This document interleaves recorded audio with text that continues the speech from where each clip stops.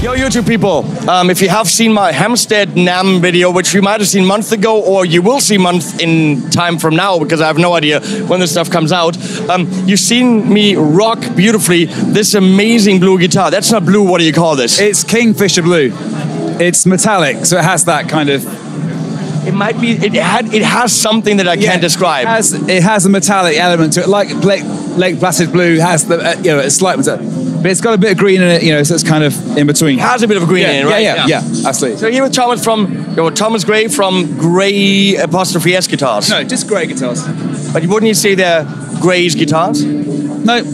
Gray. Then I'm saying it wrong. You don't say Volkswagen's cars, do you? A Volkswagen's car. Right. So, I just played this. You did. And it's pretty stunning. Thank you very much. It's a modern guitar. We've got the little truss rod wheelie here. Yeah. Hold it so that Harry can get it. Two-way truss rod. These I use a lot of roasted quarter sawn maple from Canada.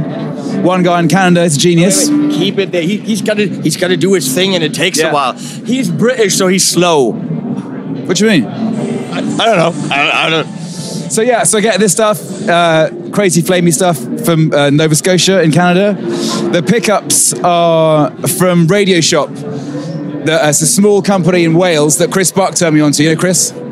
So Chris... Fancy hair man. Yeah, fancy hair man. I made him a guitar and they make his single coil set. Okay. So I did these HS, so I used their singles, and that's the Radio Shop classic path kind of thing. And those Radio Shop guys are really no stone unturned vintage nuts. So the pickups sound great. It's a British bridge, it's a wood-toned bridge with these new saddles from the Highwood guys in Amsterdam.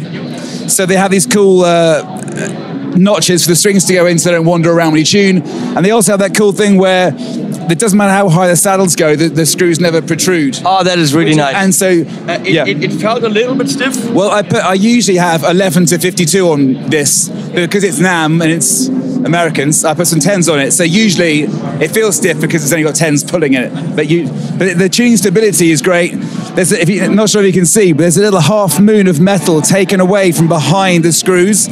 So as you bend it down, there's space for it to move into. Harry, get behind the screws. Can you see that? Because he can zoom in quite far. It also sits on a metal plate, a 1/2 mil metal plate. So there's no paint. The contact is super good. And it felt like your wiggle stick is shorter than normal. Yeah, I've got a short wiggle stick, but I find that doesn't cause a problem.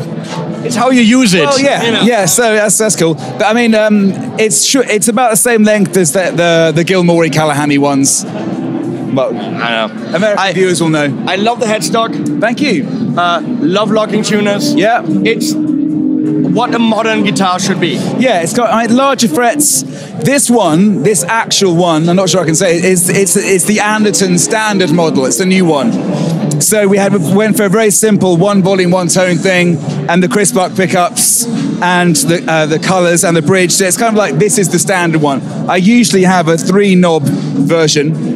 I would prefer this. Yeah, I mean, the one thing with Strat style guitars, which annoys me coming back from a telly or something, is that little finger volume control thing. So that's great. It felt when I played it as if the frets were the tiniest bit scalloped.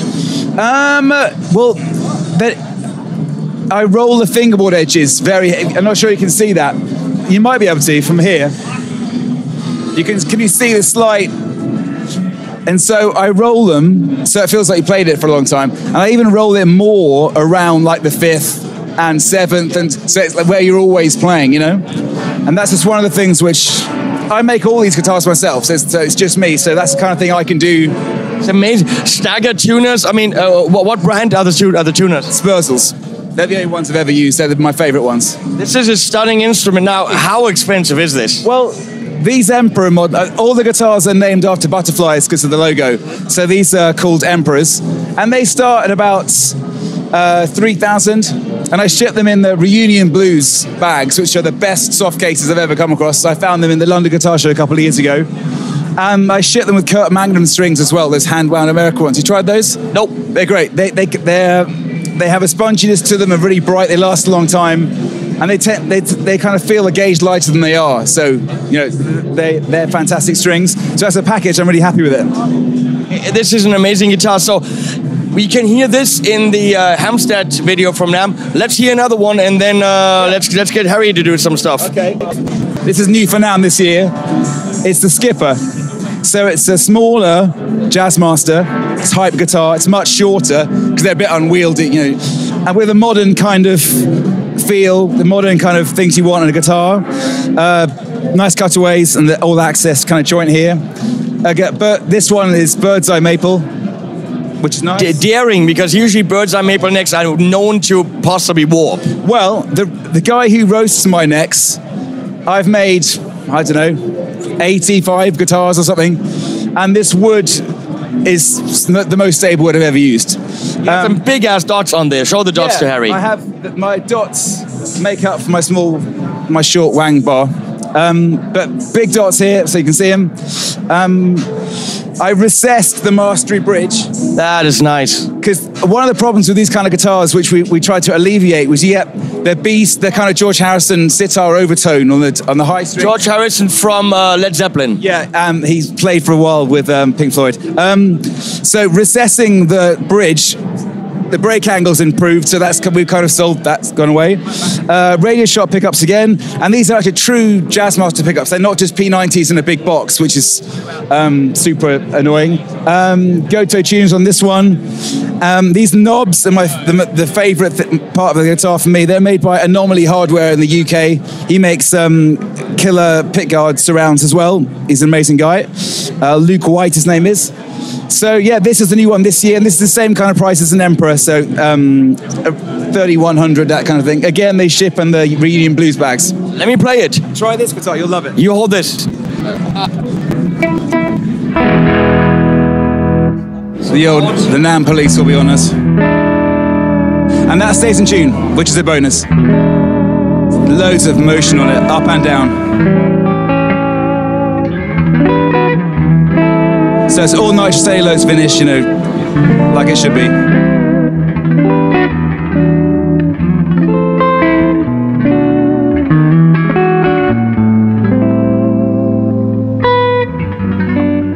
All my guitars go through the Plek machine as well. There's one Plek machine in the UK, and it just happens to be 2 miles from my house. So they all go through that.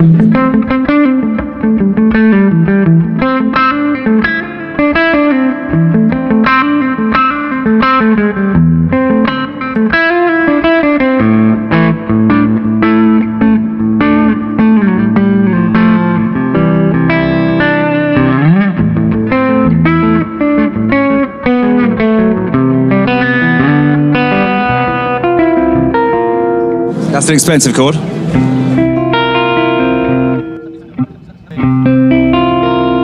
7/11. Like the. Are you sure? It's a 7/11. Major 7, sharp 11.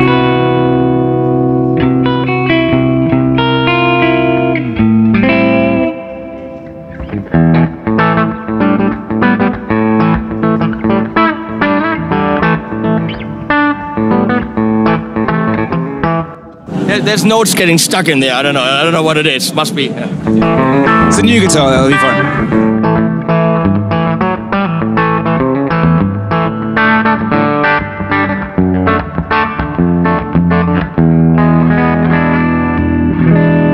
That right here, I can stay on. Never need drive.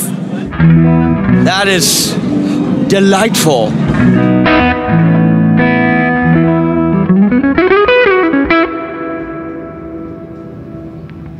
I do it again.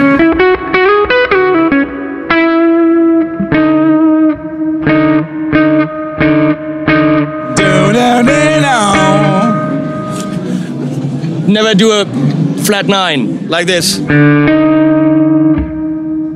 Let's go up.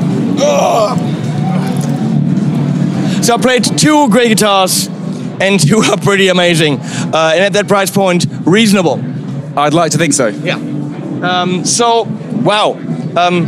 Let's find out if we can find out more about them at a later date. But now I'm going to leave the next stuff to Harry, who will make a video about stuff. And then we have videos about things.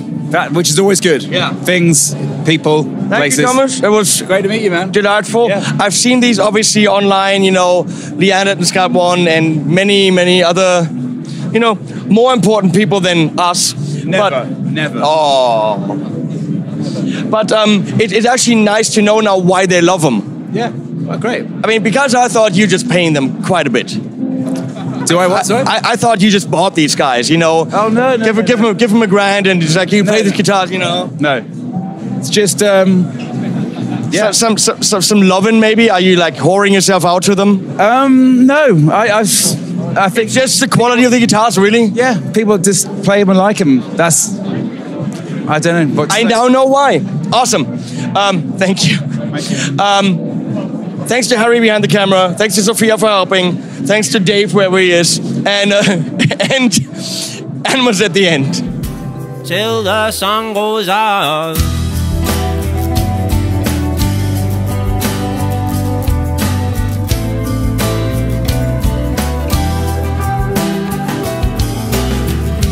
Full moon, half pride, and empty bottles on the dance floor. Ideas have died. I wish that I could understand more. So I won't stop trying till the sun goes